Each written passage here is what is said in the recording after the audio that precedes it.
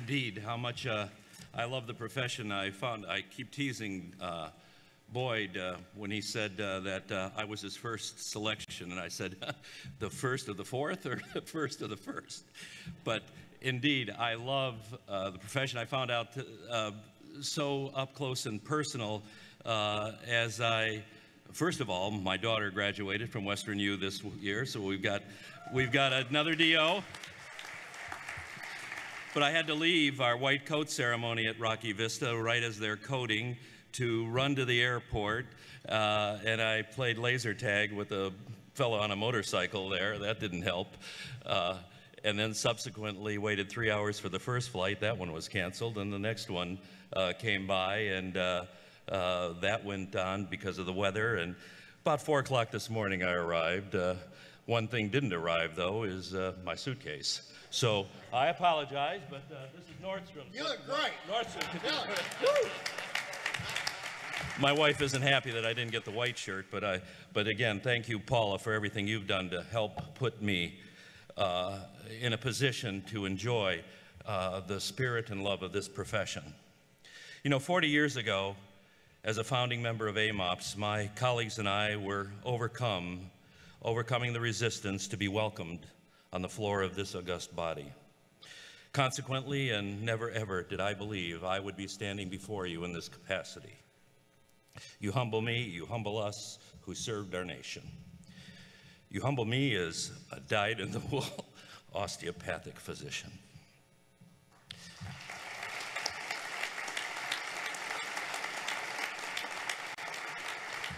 Today, this rethinking of our stance on pressing social, economic, and philosophical issues, such as we just went through, and the subsequent transformation to acceptance has led to the osteopathic profession's growth and success. It is this belief that is the foundation of my thoughts this morning. I can't possibly do a Will Ferrell. You know, he kind of sang the commencement speech. But let me recite the words of Harry Chapin, who sang, "Cats in the cradle and the silver moon, little boy blue and the man in the moon. When you coming home, Dad? I don't know when, but we'll get together then. We'll have a good time then, and we'll all know." And we all know the son replies, "I'm gonna be like you, Dad. You know, I'm gonna be like you." Yes, some things change, but in many ways, everything remains the same. To quote another scholar and philosopher who apparently related to cats, A.T. Still said, "I have no desire to be a cat which walks so lightly that it never creates a disturbance. I want my footprints to be seen by all. Indeed, it is the continued and persistent disturbances of our present-day concept of the profession that I will be speaking to. The three examples of how the profession resisted change and became strong because of the profession's ability to turn threats into opportunities. I will close with several challenges or presumed threats that we need to turn into opportunities to assure the continued growth and prosperity of our profession. Three historic threats turned into booming successes are the embrace of the military. Let's hear it for the military, folks.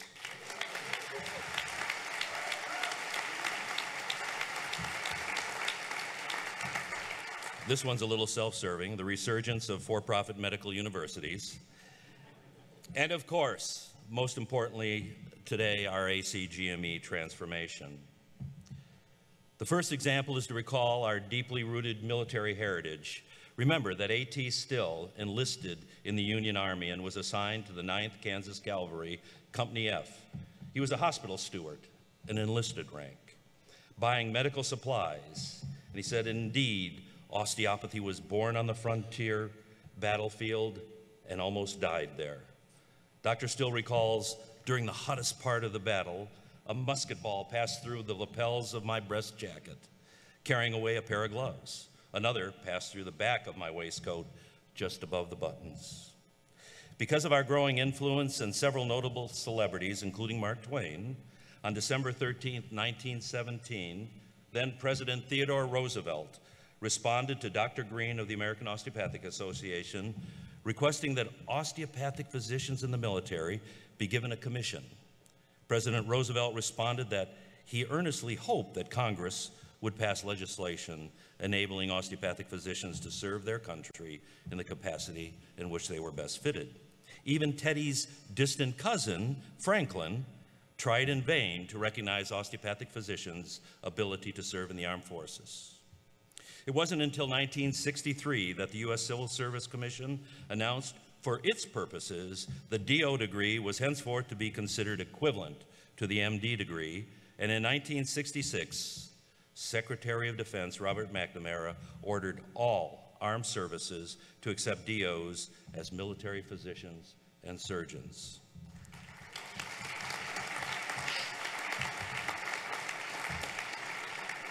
Where is he? Consequently, to use a lollyism, show me the money. Our osteopathic hospitals were now eligible for Medicare, and they flourished. A dear friend of mine and change agent, Bob Klobnik, came to the AOA about that time as the Publicity Marketing Department Director. Bob looked around and realized that ads in the Wall Street Journal or Prevention Magazine were absolutely useless unless osteopathic physicians were licensed in all 50 states. We were not in a position to challenge the status quo without that recognition. So after achieving that Herculean task of bringing Louisiana and Mississippi into a path to full licensure, he realized that the osteopathic physicians in the military were being orphaned and not recognized or embraced by their parent, the American Osteopathic Association. Therefore, he worked with Colonel Luce from Hawaii in 1977, founded the Association of Military Osteopathic Physicians and Surgeons as a state affiliate. Unfortunately, our esteemed Board of Trustees functioned as a monarchy rather than the metocracy we enjoy today. And I do point to the board, and that is a huge compliment of the metocracy that we do enjoy today. Consequently, it took several years to achieve this delegate status within the House. The argument was we were turncoats and traitors by accepting allopathic residencies in the military, and those of us remember we actually heard that. I shared with you how humbly I stand before you as I look to the Board of Trustees, several of whom have trained in the military residencies, and many who have served in the military and public health service. And I point to the military leaders who have represented the osteopathic profession so well: Colonel Strompel, Admiral Scott, Esky, Jeffries, Army General Volpe, Murray Goldstein, the first DO to reach flag rank, serving as the Assistant Surgeon General of the U.S. Public Health Service, and Surgeon General of the Army Blank, and our recently retired Air Force 3-star General Robb. And across the country, every osteopathic commencement ceremony, not unlike the 26 military and medical officers I commissioned at Rocky Vista, are proudly launching their graduates it's a new millennium of medical corps officers who will pick up the mantle of whom they follow. The profession fought this innovation, this change, and today we can celebrate it. How some things change, but yet remain the same. The second example, for-profit medical schools. By 1920, it had grown rapidly, and osteopathic physicians organized more and more osteopathic organizations at the state and local level.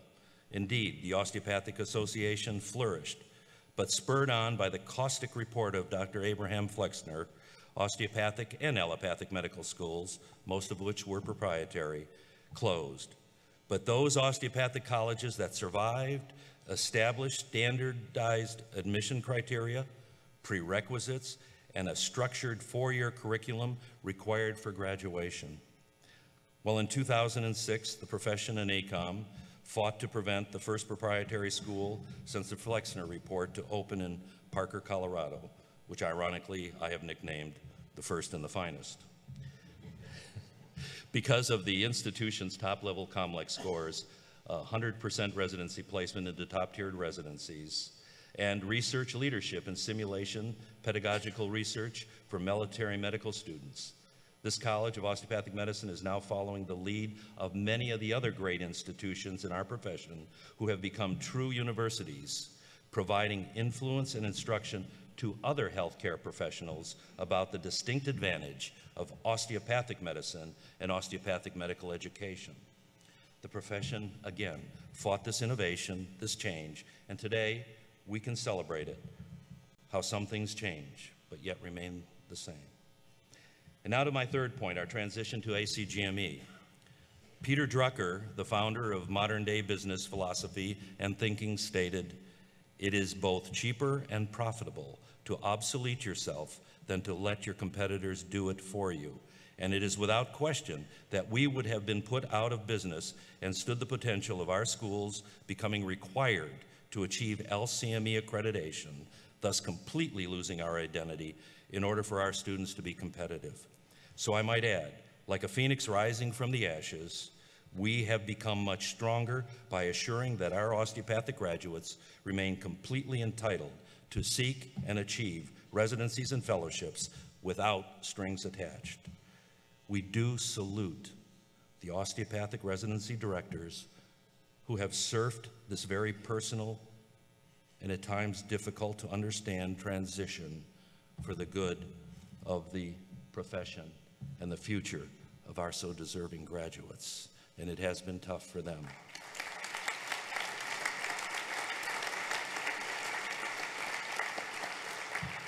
Although not similar in any way, many looked to California as a comparison, and I say that that debacle, as recounted in Resurgence, The Rebirth of Osteopathic Medicine in California by Michael Seffinger, and even Norm Gevitz in his special communication in the JOA in June of 2014 noted that nationally, the California merger created great solidarity among osteopathic members of state and national osteopathic associations. They rebuffed further effort at amalgamation and championed the continuation of the DO degree.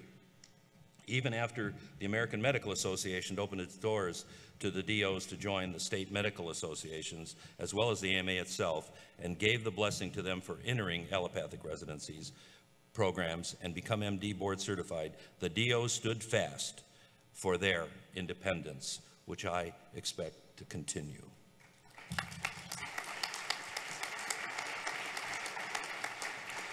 The strength and leadership the Resurgence brought to California and the nation can and will be reproduced in the single accreditation system. Dr. Zedeman, Emeritus Dean of Creighton University and chair of the ACGME, said that the ACGME's goal is to make both the ACGME and the AOA stronger through the single accreditation system. But we can't achieve this goal without the robust development of osteopathically focused residencies. We must turn our attention to that, and that will be a challenge I present as I close.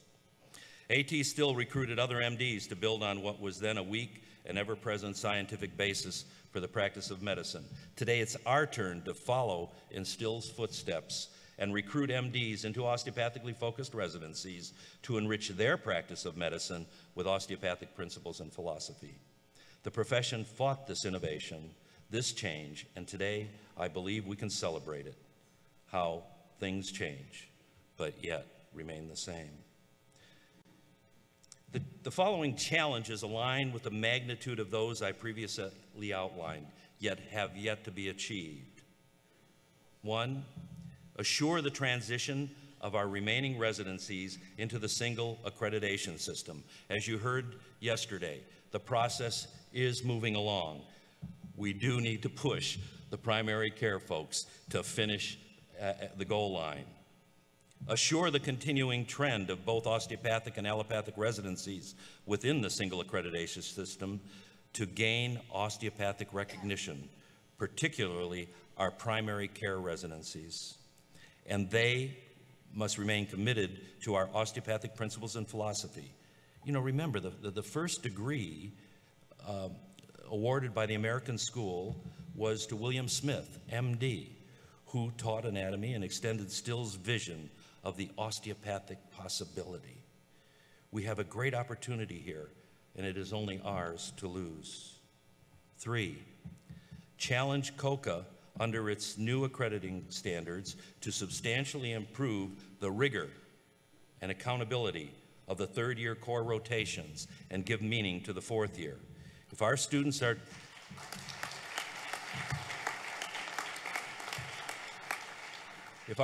to remain competitive and continue to match to their first choice residencies, this is a must. 4, eliminate the pettiness and insecurity a member of our osteopathic academic family has proposed via their congressman in the 115th Congress of the United States, H.R. 2373, to amend Title 18 of the Social Security Act to require a second accrediting body specifically for osteopathic residency training programs for the purpose of recognition under Medicare.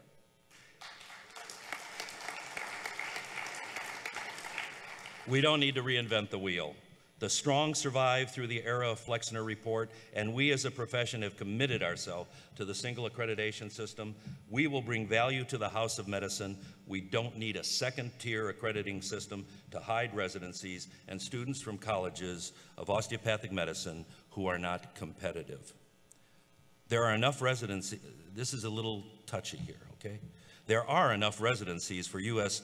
allopathic and osteopathic graduates. In 2016, the combined NRMP and osteopathic NMS match offered over 29,000 first-year positions and 23,000 U.S. allopathic, osteopathic, current and prior graduates matched. That's a 6,000 gap if I did it right. That doesn't mean we don't need to start new residencies. It is only a question of our colleges assuring excellence and strong support services for seniors transitioning into residency. Indeed, we must provide more faculty and administrative support for this process in all of our osteopathic colleges. And finally, continue to flaunt our DO pride. Recall Peter Drucker's admonition to obsolete focal areas of your business and consequently bring innovation and strength to your primary business. In our case, as a membership organization serving a predominantly primary care focused membership, we must continue to influence healthcare policy at the highest levels. The AOA strategy and strategic plan must continue to evolve the business model of the 21st century, for we no longer can simply rely on board certification, which is extremely important that we continue to strengthen that. Maintain your membership and help our new generation of DOs understand that no better initials follow a name. That means we must register that pride by membership, not because simply our board certification rests on it, but because our profession and professional identity rests upon it. Or not unlike the DDS and the DMD degree, we will become undifferentiated. Indeed, recall Harry Chapin's verse, "Cats in the cradles, silver moon, spoon, little boy blue, and the man in the moon. When you coming home, Dad?" Well, if A.T. Still is our metaphorical dad, who, like a cat, wanted to create disturbances, can we say, "We're going to be like you, Dad? You know we're going to be like you"? And be change agents and embrace our role and responsibility, helping to change the House of Medicine, now at times from the inside rather than just from the outside. Dr. Still quietly prayed, "Dear Lord, thou great physician, I kneel before thee. Since every good and perfect gift must come from thee, I pray, give skill to my hand, clear vision to my mind, kindness and sympathy to my heart. Give me singleness of purpose, strength to lift at least a part of the burden of my suffering fellow man, and a true realization of the privilege that is mine, and may I add, that is mine as an osteopathic physician." God bless each and every one of you.